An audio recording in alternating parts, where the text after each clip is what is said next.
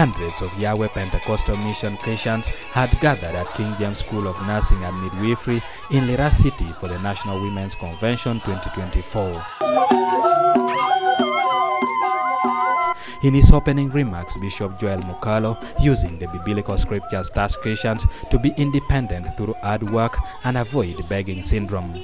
Every time you eat what you have not worked for. That is sinful.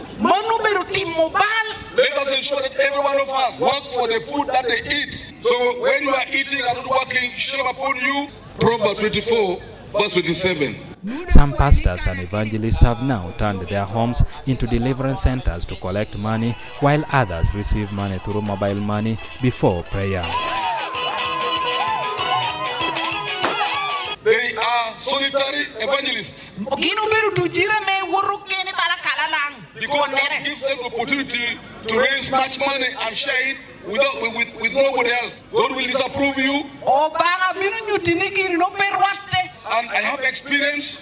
Similarly, Presidential Advisor Sam Engola called on the Christians to embrace government programs to improve their livelihoods. If you are doing any other sort of business, they're really helping. That is why Yahweh has called the women to teach them how to be self-reliant. And now when they go back, in particular, like a Route South, we are going to mobilize in sections of societies and sections of groups, and we are going to bring the government people to help them, because the money is already there and they've already started training.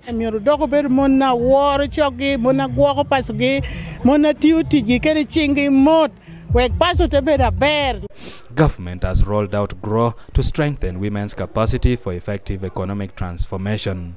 Ediolwa, UBC News.